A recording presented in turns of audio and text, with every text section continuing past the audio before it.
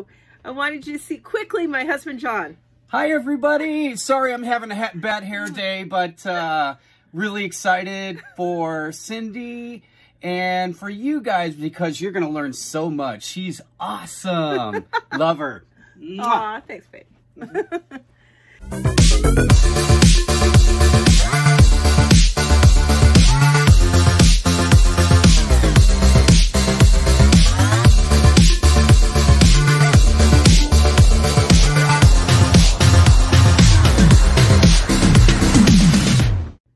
Hi there.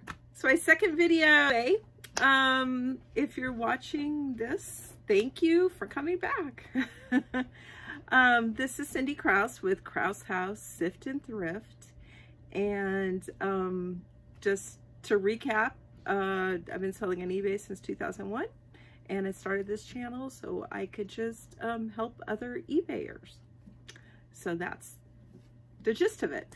I've been starting by reading questions that I found on YouTube that people had, so I just thought I would start answering some questions. One of them that I read is, I'm thinking about starting an eBay business. Where do I start? Well, just type in eBay in your search engine, and you'll see right there, you know, a place you'll have to log in, you know, pick a username, password, that type of thing. And then eBay will want you to pick a username for eBay. And then, you know, you just follow the prompts, and it's very simple. And then once you're signed up, you just click on the sell button and start selling. And of course you could buy as well. So you just click on the search bar, whatever you're looking for, and it's very simple. It's very self-explanatory once you go to their website. So I don't see anyone having an issue with any of that. The other one is, how do I know if eBay is legit? Well, if you go to the Better Business Bureau, it's a tongue twister. I believe it's bbb.org.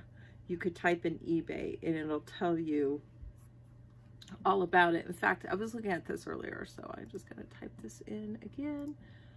Okay, it's already on my screen. And it just says eBay Inc. and it's based out of San Jose, and it has customer reviews. Then it has the B rating and accreditation is A+, so that's pretty darn good. You can't get better than A+. So for me, just reading that, it's like, yeah, I think the company's legit, and I don't think I'll have a problem doing business with them. So they've been accredited since 9/1/1998 and been in the business 26 years. So that should answer that question. And that's what I do when I don't know if a business is legitimate. I just go to the Better Business Bureau and I just type it in, and it'll tell you everything you need to know. And then I'll go back to my questions. And so pretty much, and then another one is, how do I sell on eBay for the first time? And I've already addressed that. But yeah, just go to the website. You could read about them. You could do your research. You could look at other sellers, see what they're selling. You could look at feedback. Just, you know, if you're not sure about it, just go do research. That's what I do for a lot of things. Before I started this YouTube video, I've been watching YouTube videos for the past 2 weeks before I started filming my first video, because I wanted to have all the knowledge I needed before I started on something. I didn't want to just jump into it and just like make all these mistakes, which I'm sure I'm making mistakes even now. But I want to be armed with as much knowledge as possible. So, you know, if you're not sure, just start researching it, you know, just saying, what do other people do? Start asking questions about people. You can even ask sellers questions. Or you could just try it out. I mean, try it out. If you don't like it, you can, you don't have to ever sell again if you don't want. But I just think, just be as armed with much knowledge as possible. And that's part of what I'm doing here. I would like to arm you with knowledge. So, you know, like I said, I've had 20 years of experience. I've learned a lot. I still have a lot to learn. I may not know the answer to every question, but if I could help at least one person, start a career on eBay and do well, then my job is done. Another question is, what do I sell on eBay? Oh, wow. Almost everything. Of course, they have things you cannot sell. You know, you can't sell guns. You can't sell some medical devices. You know, there's a long list. I could just type that in because I've seen the list before, but okay, policies on restricted prohibited items. And oh yeah, you can't do sell alcohol or animal and wildlife products. You know, there's only certain art you could sell. Food, you know, they have a policy on every single thing, actually. Take too long to read through all of those for you, but yeah, you could just do what I just typed. What can't you sell on eBay? And it tells you prohibited and restrictive items. So, you know, whenever I've had a question about something on eBay, I just type it in Google or DuckDuckGo, and boom, there's my answer. I'm still doing that. It's like, gosh, I just got this new, my username through eBay was the Kraus House. My husband's, my last name is Kraus, and House is the German House, H-A-U-S, and my husband used to live in Germany in the Air Force. So he's the one who gave me that name, but then I was thinking, well, what could I do for our YouTube channel? I kind of want something that kind of tells people what I do. And so he just came up with the name, and I was thinking, I couldn't think of anything. And that's not like me. I'm a writer, so I usually think of things quickly, but I just couldn't think of anything. So he just said, Kraus House, Sift and Thrift. And I'm like, oh my gosh, Eureka. That says what I do. I mean, you know, sifting through clothes or items to sell, and, you know, while you're thrifting. So, and it's cute and catchy, and nobody else had it. So I was like, yay. So I just got a new domain name, Kraus House Sift and Thrift, through GoDaddy. I would recommend GoDaddy to anybody. They have the best prices. Their customer service is amazing. And someday I'm hoping they'll be my sponsor because I love them and I will tell anybody about them. And it was just very easy and inexpensive to get domain names with them. I've gotten about 5 or 6 from them. So anyway, I got my new domain name, but it wasn't showing up on Google. And so I had to call them a couple times. They said, well, it's not on our end, it's Google's end, because they don't know your name yet. So, you know, you got to keep typing it in. Well, then it still wasn't showing up. So I called them back and they said, well, you got to clear your cache. So I did. And so now it's showing up. But anyway, on eBay, I typed in Kraus House, Sift and Thrift. And I have an eBay store. Anyway, that's the name of my store. And I changed my name, but the URL is still saying the Kraus House. So I'm like Googling, how do you do that? And actually, I'm still looking for the answer. I kind of found out, but I don't know. I think maybe it changes over time. I'm not sure. But, you know, these are the things that we can find out together. You know, I'll research that and I'll let you know what happens with that. And then, hey, maybe I would have helped you, saved you the time of Googling or spending all this time. I just give you the answer and you know. So we could do this together. And then go back to the questions. Okay, as far as what do you sell on eBay? Well, like I said, almost anything. So the things I sell, I don't really have a niche on my main eBay website. I do on my other one. But you know, the things I'm selling, I mean, I'm just selling electronics, sporting goods. My husband buys a lot of caps. So, you know, baseball caps. So I sell a lot of those, t-shirts. Trying not to sell too many clothes, but I do have some women's blouses and men's shirts, that kind of thing. But you know, I sell pots and pans. I mean, gosh, my inventory is right over here. I could look. I sell pottery. I sell pictures, camera lenses. I've sold cameras. I sell mugs, ink toner, gosh, mixer, diapers, puzzles, toys, stuffed animals. I mean, gosh, you name it. Yeah, I just, breakables, you know, a lot of things that are, you know, cookie jars and gosh, anything you use in your kitchen or your home, or gosh, I could go on and on. I really, when I go to buy things, I buy something that calls to me. It's usually a couple of things. One thing that I look at it and looks appealing and looks like something I would want to own. So it's either something that's like really cute or looks functional. You know, so I sell two things. I sell things that people need, things that people want.